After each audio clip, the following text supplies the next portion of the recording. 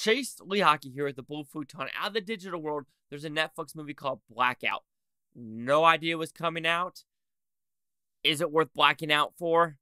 Let's find out.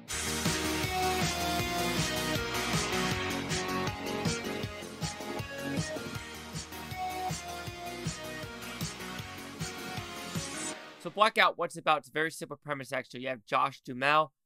Who is he? Is he drug cartel? Is he DEA? Is he FBI? Is he CIA? Who knows? But he wakes up in a hospital in Mexico, and now he's got to figure out, who are these people trying to kill me? Is this lady a good lady, or is she trying to kill me too? Who's the good guys? Who's the bad guys? DEA's Nick Nolte? Let's find out. So, did I like this film? It's not really a good film at all, but it's an action film that you could turn on for an hour and 20 minutes. That is it. It's a very short hour and 20-minute movie and go, yeah, it's a serviceable movie, but don't expect anything fantastic. So with that, we will go with the positives of the movie. I think the action set pieces and the fighting choreography really work decently well for an action movie of this caliber and budget. It works, and I was like, never bored. Action, action, action for an hour and 20 minutes. I'm like, yeah, I'm enjoying myself, even though the story, you're like, the action on some characters. Let's talk about Nick Nolte later. And then just some of the Hispanic characters, you're just like, you're just there to get beaten up, and that is that. So let's just go with the negatives now. The acting is fine. Josh Duhamel, he does the best in the movie that he can, but he really isn't doing a lot. He's doing a lot of the fight choreography, which is really cool, and shooting the guns, which is cool, which it looks like they are using at least blanks or something in this movie, because unlike the Matrix 4, there's actually rounds going out of the chamber in this movie. Unlike the Matrix, it's like, and then where are the casings? There's no casings. At least in this movie, there are casings coming out of the guns. So even though that could be a negative or positive, whatever, Nick Nolte is not looking good. That's not saying he should be acting. Actually, he should be retiring. I mean, Nick Nolte, you had a great run. I think you have enough money. It's time to just call it quits. You're getting old. You're not Clint Eastwood. It's okay. It's okay to be done. And then the story, you've seen it a million times before. Do I trust this person? Is this person good? Is this person bad?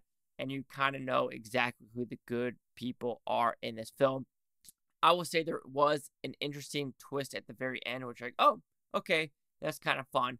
But other than that, it's a story you've seen a million times before.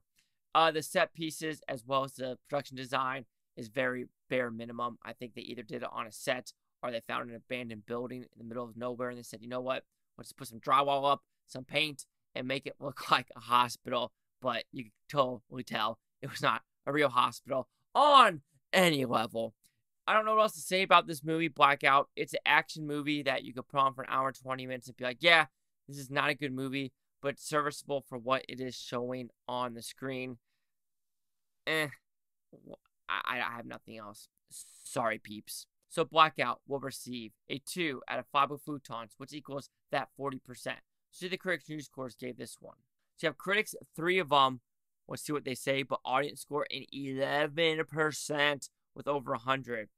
For critics, we have 1 positive, 2 negative. So that's a 33%. But we have a 6 out of 10, a 4 out of 10, and a 2 out of 5. So 40s and 60s. So the critics are basically like, yeah, it's an action movie. It's uninspired, but it's an hour and 20 minutes of just, decent action set pieces. And that is what this action movie is supposed to do. Even though the poster kind of gives you a John Wick vibe, it's not a John Wick vibe at all. So anyway, 33, 40, 11. Chase out with the Blue Futon. Like, comment, subscribe. Let me know what you think is Butantopia. You Butonians, thanks for watching. Have a fantastic day. Peace and love. Don't black out. When's the last time I blacked out? May 2020. That's when I blacked out. And then before that, May 2024. What's with Mays and blacking out?